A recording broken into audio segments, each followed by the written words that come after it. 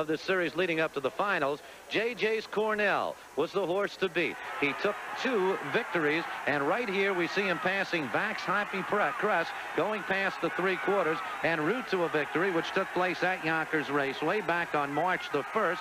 This race went in 1:58. Caramore, who at this point could just be the one to win it all tomorrow night, winds up second. You see him flying on the outside, but it's JJ's CORNELL. John Turner trains this 5-year-old son of Nero. Ted Wing, who drove Skip by Night to victory in Levy a couple of years back, will be in the bike tomorrow night. Stan?